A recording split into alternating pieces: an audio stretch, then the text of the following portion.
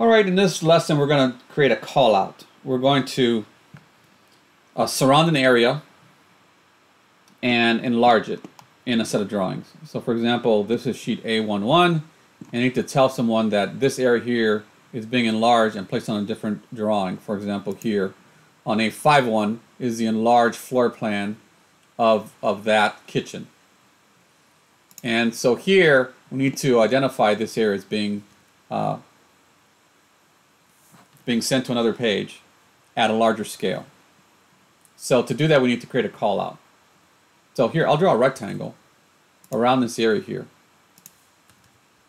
And then I'll change the properties of the rectangle to highlight this area here because it needs to be very distinct.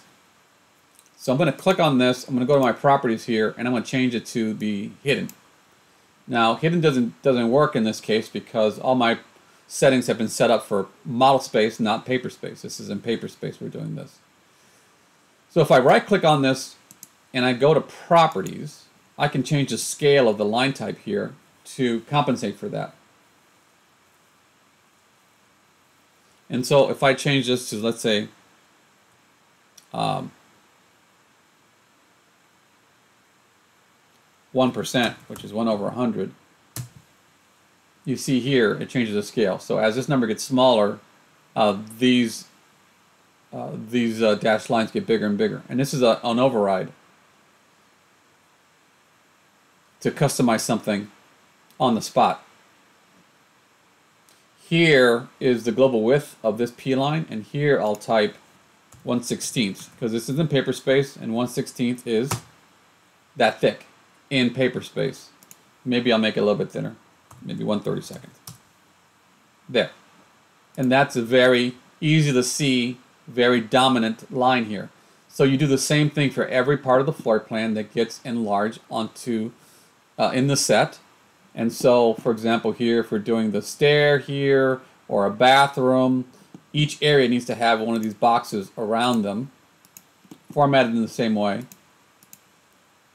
to send you to that area in the set to see these things enlarged. So I would do the same thing here, and I would do the same thing there, for example. So if I need another one here, I do a rectangle here, and then I simply do match properties. I would click on this and then match it to here, and now they're matching. Match properties. These areas need to have tags that tell us where to look for the drawings. Now I've already got some a symbol here formatted with the right height text, but I can make another one here. I can type DT, text. Actually, I'm sorry, ATT, attribute text. And I need to know the drawing number and the sheet number where this area has been blown up. So I can call this a callout tag. Prompt is detail, maybe detail dash sheet. And then the default is X over XX, as an example. I want these texts to be centered, and so you got to use middle center. And then here I'm going to use this text style called title I've set up, and it's 3/32 tall, which is correct because this is being drawn in paper space, and that's how big it is when it prints out in paper space. So that's my callout tag, and I'll need two. So callout detail tag, and I'll need a callout sheet tag. Two tags. So this is the first tag here, and I'll place it right there. And then I'll need to draw a little symbol here. So I'm going to draw a symbol here that is a circle with a D for diameter. Let's see if a 1/4 inch works. That seems a little small, so let's erase that. Let's do a circle here, diameter 1/2 inch. That seems better. I'll draw a line from the quadrant to quadrant of this circle.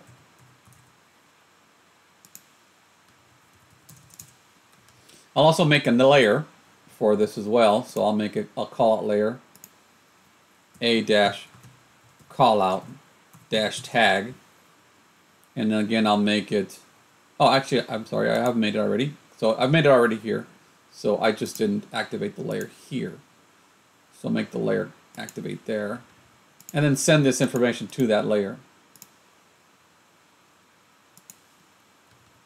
I'll make sure these go to the same layer here and here. Make sure it goes to that layer there called a callout.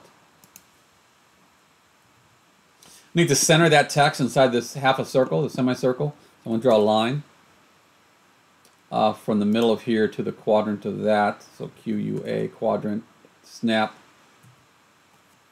QUA. We'll find this quadrant. You need to center it. So this is set up for middle center, which is that dot there. I'll move that dot to the middle of this line. There, it's centered. That text is centered right there in the middle of that line I drew temporarily. If I copy this from the quadrant here, QUA, to the middle of this line here, it's in the same spot, but on the bottom. But this is for a detail, this is for the sheet. So I need to change this attribute here. This should be the sheet tag. Actually, here, honestly, I should ask for the sheet, question mark, and simply give me XX. And then here, I will ask for the detail, question mark, and then simply it's one or two numbers, XX again. So that'll be the detail number, and this will be the sheet the detail's on, and this will be the symbol, and all of this is on a callout layer, along with this box here that surrounds the floor plan. I also need to make this a block. So I'll make it a block.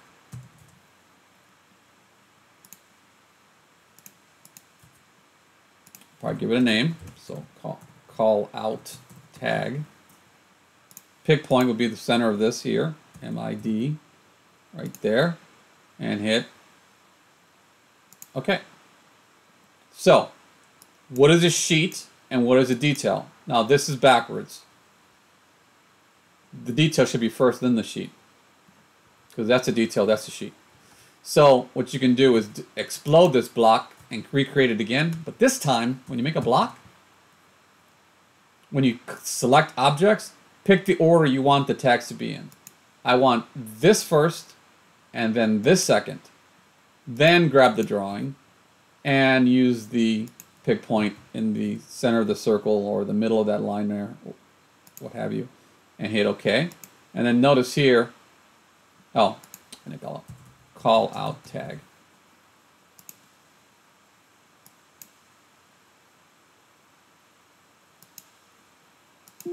And then here, the detail number and the sheet it's on. You don't need to fill it out yet. But simply now you need to tell someone that this tag belongs to this callout. So I need to draw a P line and just draw a line like this. And maybe a near snap, and click on that there. So where is this drawing located? It's located here, and that would be on this floor plan A51, number detail 1 on A51. So if I go back to the floor plan, this should be double click detail 1 on sheet A5.1. And then I can simply copy that tag and that block. Maybe move it over to here somewhere where it's out of the way. Maybe I don't need this leg here. I'll delete that. Maybe I'll just draw a straight line this time. Perpendicular. And then tell us where this drawing is. That's the enlarged bathroom plan. And you simply need to send it here. Detail 1 on A61 as an example. So this would be different. This would be detail 1 on here, A61. And you can put these tags anywhere. So obviously put them in a place that is not interfering with notes and dimensions and other things in your floor plan. So don't feel like you're stuck where you place these things. You can move these things wherever you like. You know, I can grab that object there and put it here, for example. And then again, P line. Draw a straight line with ortho turned on, which is F8. And then send it to there. These are connected together. Easy to see, easy to read. And that's how you create callouts to reference floor plans or reflective ceiling plans or any other enlarged floor plans in the set of drawings. Do these callouts here. Now, This might not work because of the layer states. So let's check the layer states.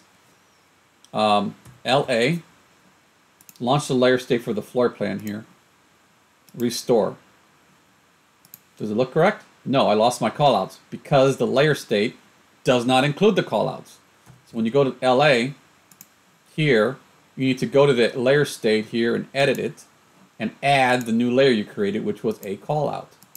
And then here, a callout is visible or not. Well, here we want it to be on. Save it, restore it, and now you've got your callouts visible here in paper space on top of the drawing. And that's how you create callouts on the floor plans and the reflected ceiling plans. Wherever an area has been called out to become larger, we need to send it to the drawing that describes those areas. Here, for example, this area here, the stair. These are all areas that are being enlarged in the floor plan.